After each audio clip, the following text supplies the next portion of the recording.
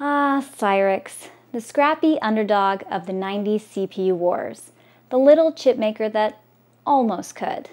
A company that burned brightly for a brief, chaotic moment before Quake came along and sent it straight to silicon purgatory. But how did we get there? And why did Cyrix, despite some genuinely interesting products, ultimately crash and burn? Buckle up, because this is the tale of how a plucky semiconductor firm took on Intel, made some choices, and got fragged into oblivion. Our story begins in 1988 in Richardson, Texas, where a group of ambitious engineers led by Tom Brightman and Jerry Rogers decided that Intel shouldn't be the only one in town making x86 compatible processors. Enter Cyrix, a company that didn't actually build their own chips, but instead designed them and outsourced manufacturing to third-party fabs like Texas Instruments and IBM. It was a lean, mean operation, and at first, they weren't even trying to make CPUs. They focused on math coprocessors, those little sidekick chips that helped 386 and 486 processors crunch numbers faster. And they were good at it. Cyrix's coprocessors often outperformed Intel's own. But Cyrix had bigger ambitions. Why settle for being Intel's math tutor when you could be the professor? In the early 90s, Cyrix pivoted to making full-blown CPUs with the 486 SLC and 486 DLC.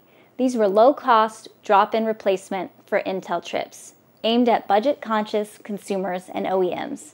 They had cash on chip before Intel's own budget models did, and they actually performed decently for the price. Then came the Cyrix 5x86, which, if you squinted hard enough, could pass for a low-end Pentium. It was basically a souped-up 486, and for cash-strapped users, it was a way to extend the life of older motherboards without shelling out for a full Pentium upgrade. A clever move. But then, Cyrix got really ambitious. The 6x86, aka M1, was their shot at the big leagues. It was marketed as a Pentium killer, with raw integer performance that often did beat Intel's golden child. But, oh, and there's always a but, the 6x86 had a few issues. For one, it ran hot, like, please don't set your curtains on fire hot. And second, while its integer performance was stellar, floating point performance, so crucial for 3D gaming, was, as the kids say, dog water. And this is where our good friend Quake enters the chat. By 1996, gaming was changing. Doom had already proven that 3D was the future, but id Software's Quake took things to a whole new level with its fully 3D rendered environments.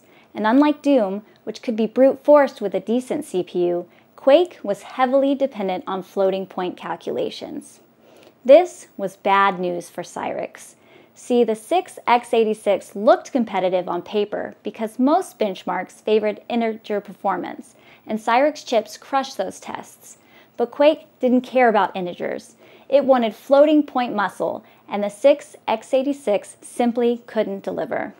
While Intel's Pentium and AMD's K5 held their own, Cyrix chips turned Quake into a slideshow.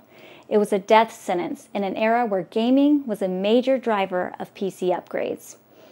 It didn't help that Cyrix marketing had played up their CPUs as better than Intel's, which led a lot of angry customers realizing their fancy new processor was allergic to polygons.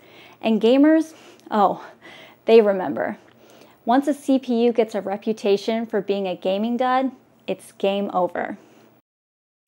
Poor Cyrix tried to fight back. The Media GX was an attempt to break into the low-cost integrated PC market, but it was more of a niche product.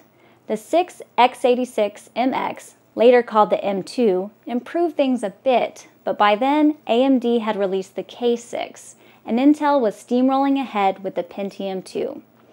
Cyrix had one last gasp in 1997 when they merged with National Semiconductor, but it wasn't exactly a match made in heaven. National was more interested in embedding processors into cheap consumer gadgets than in duking it out with Intel and AMD.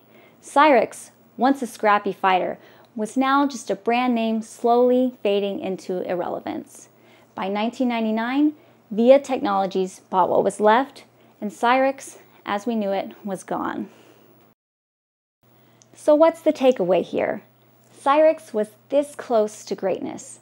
They had clever engineers, innovative ideas, and a real shot at disrupting the CPU market.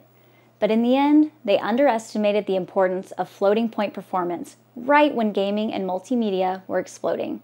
And once gamers turned on them, there was no coming back. Still, Cyrix left its mark.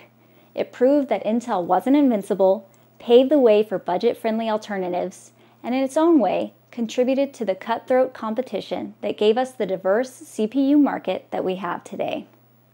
RIP Cyrix. You were weird, you were flawed, and for a brief moment, you made Intel nervous. And honestly, that's kind of sexy. So tell me, did you ever fall for a Cyrix chip? Did you get burned? Or maybe you have some fond memories of a 6x86 that got you through some long nights of not playing Quake. Let me know in the comments, and don't forget to like, subscribe, and all that algorithm-pleasing goodness. Until next time, keep your clocks high, your thermals low, and choose your partners wisely.